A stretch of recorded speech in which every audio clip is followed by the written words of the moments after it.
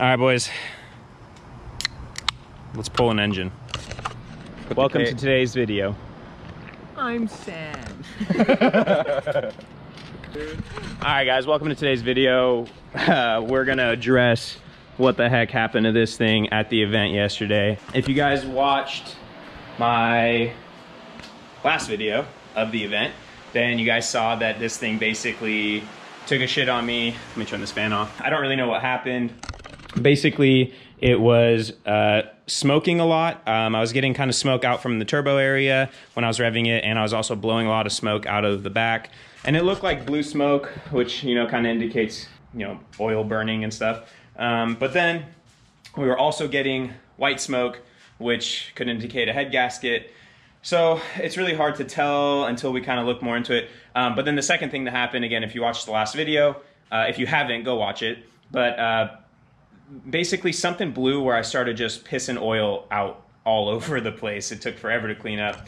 Upon quick inspection at the track, you know, my buddies kind of thought that it was the front main seal that blew, which just basically caused all the oil to come out through the front and get on the pulleys and spray everywhere, which kind of could make sense, you know, but we won't really know for sure till we look at it more.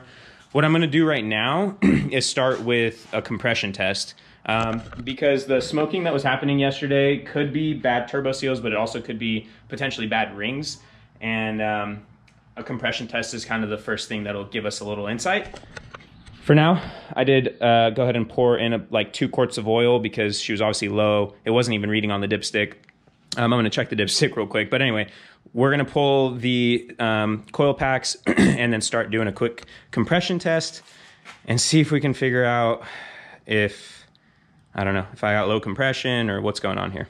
So let's get started. To the moon, buddy. Yeah, it kind of sucks. It sucks because I didn't even like really get to send her. Like, I drove only like a handful of laps, like 5 or 6 laps, and you know, it's just upsetting. So I've never compression tested this engine. I probably should have when I first got it, but I was too scared. So now we're gonna do it and see. Kyle, you want to crank it over? Oh, dude, I'm so scared right now. Make sure it's not in gear. Huh? Make sure it's not in gear. About to snap my knee off if you hit it. Okay. 180, solid. Damn. Next. It's got 180 in cylinder 1. Woo! That's what I call crankcase pressure. Wow. Psst, that was dope.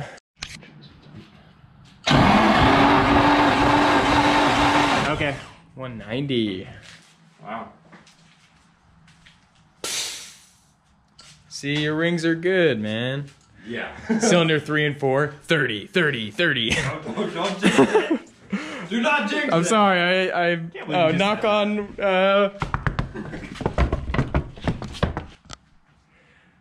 All right.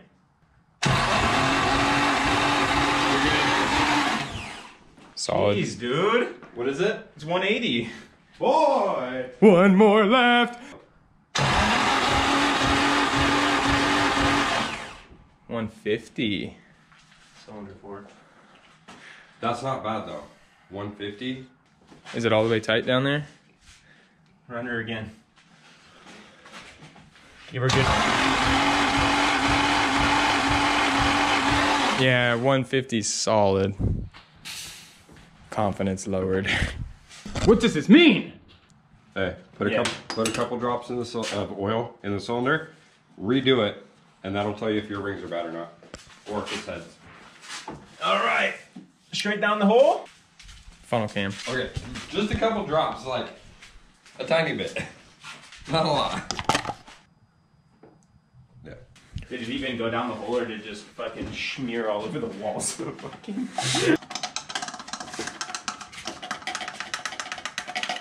Make sure y'all get Have fun there. Yeah. Okay. All right, send it, Cindy. Yeah, like 160 now. Maybe a little less than that, like 170. Or sorry, Yeah, not even, like 158. Yeah. So, head gasket or valves? The valve train is so clean. The speculation station. Let me show you guys the compression test numbers. Kyle wrote this for my records. Thank you. Cylinder 1, 2, and 3 are relatively high for an SR. I just texted the homies and they said usually around 150, 155 is kind of normal for an SR. But we know that this has different pistons in it. It has 87 mil pistons, which is 1 millimeter bigger than stock. We still don't know exactly where the oil is coming from. Donald's trying to find out now, but it's dripping pretty heavy, like from the front. After kind of looking around all underneath the car, me, Don, and Kyle looked under it and couldn't really find anything to explain it other than the front main seal. I did talk to a buddy of mine who knows SR20s very well, and he said that it's not uncommon for the front main seal to get pushed out due to high crankcase pressure, which this thing did have. If that's the case, I guess that's good. You know, we'll put a new front main seal in it. You know, no hole in the block or anything, luckily. All right, so I think I'm gonna end the video for today right here. I'm gonna pick this up tomorrow. I might kind of research a little bit. I'm gonna talk to a couple of other friends and whatnot, just get some opinions before I start doing anything crazy. Anyway, we'll figure it out. We'll talk about it. All right, I'll see you guys tomorrow.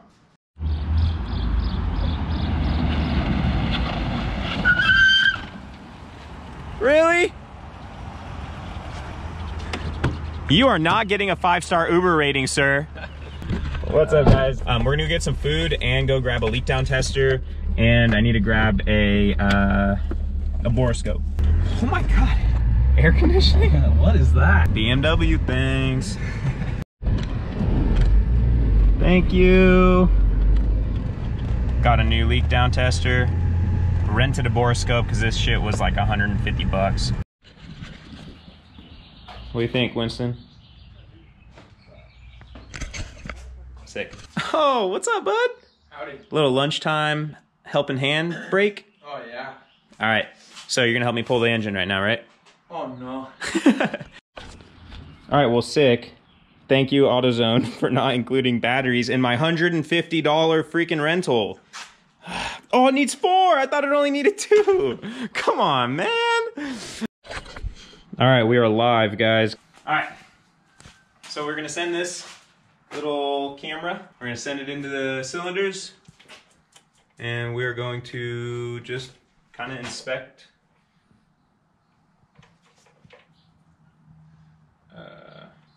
I don't know what you guys can tell on the camera. This motor's made of motor. Damn, you can't see him like you could on the other one. It's just the piston's higher up. I might have to crank the motor over. So number 4. Go to number 4. Number 4 is the scary one. I want to do it last.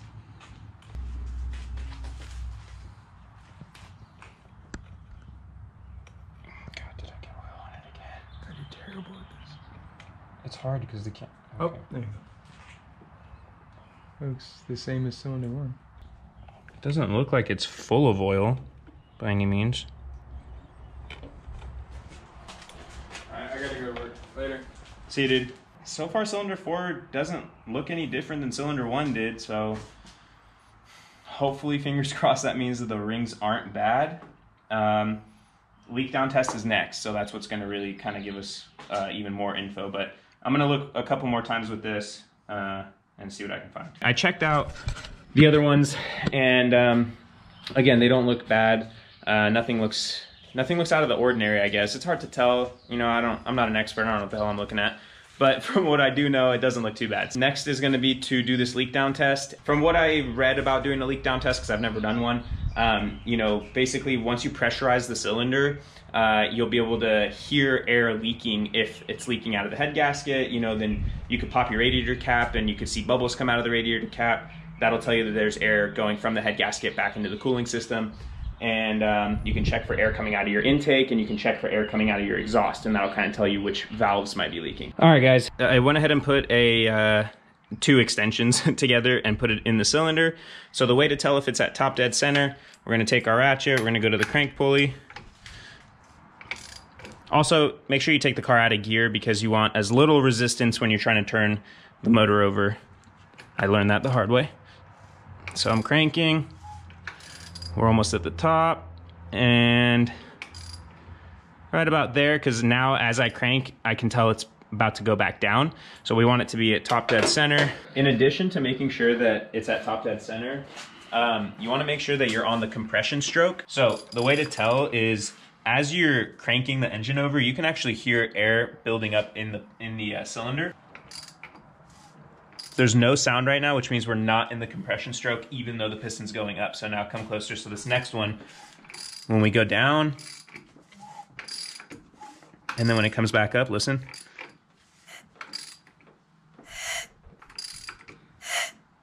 Yep. And right there, we're at top dead center in the compression stroke, so we're good. We take this out, get our attachment. And in case you guys are curious about doing this yourself, all spark plugs are out when you do this. Now I'm gonna set the tester. We're gonna go ahead and pressurize it. I got it hooked up to the air compressor. We're gonna let's give it about 80 PSI. Lock it in. Now we're gonna connect it. So it's getting about 60 PSI. I don't know if this regulator is just like cheap because it's from Harbor Freight, but we gave it 80, but it's now giving it about 60. It's holding about 52 and we're giving it about 58. It's supposed to be within 10% leakage, and that is, so that's good. But I can hear a lot of air escaping, so now we're gonna kind of look for where air is coming out. First place we're gonna check is radiator cap, because this will tell us if it's a head gasket, if we see bubbles. Yep, so no bubbles, so that's a good sign. Next place we're gonna check is under the oil cap. If there's air coming here, that means that we got leaky valves, I think. So there's definitely air coming out of that. Yep, definitely. This is part of the PCV system, so this is my catch can setup. There's definitely air coming out of here too. Is there? Yeah. Oh yeah, you can definitely feel it. You can also check the exhaust, and if you can hear air coming out of the exhaust in the back, then your exhaust valves could be leaking, so I guess we can go check that. Yeah, I mean, I don't hear it, so it could just be that the intake valves are leaking and not the exhaust valves. And I can feel air. I think I hear it. Yeah. Okay, now we're gonna release the pressure. We're pretty much gonna do that for each cylinder and kind of just listen for where air is coming from and kind of look at how much pressure it's able to hold. All right, cylinder 2, we gave it 80 PSI. Again, I don't know if this thing is like not the best. Immediately once I plug it in, it dropped to, we're at about 63 and it's holding about 59 or 60. So again, within 10%, so cylinder 2 I think is good, although I am still hearing leakage right through there. It's pretty heavy. And I'm sure if yep, right out of the PCV. All right, cylinder 3, we're giving it about 58. It's holding about 50. I feel like there's air leaking out of the actual regulator. Yep, just plenty of air coming out of here, and oops, some paint. Yep. All right, let's go to cylinder 4. All right, guys, well, I hate to see it, but here's cylinder 4. Giving it about 56 PSI, and it's leaking really bad. We're only holding about 24 PSI. So it's got about 50% leakage. Wow, that's not good. I'm gonna stop for tonight, kind of out of time. So I'll get back to this tomorrow. Actually, tomorrow morning, my friend Justin's coming over, who is like pretty good with these. So he's gonna kind of help me look it over and discuss all these numbers and everything I'm finding. So hopefully we can kind of figure something out tomorrow. But that's gonna be it for tonight. All right, see you guys tomorrow. All right, guys, so my homie Justin came over. We looked at everything again.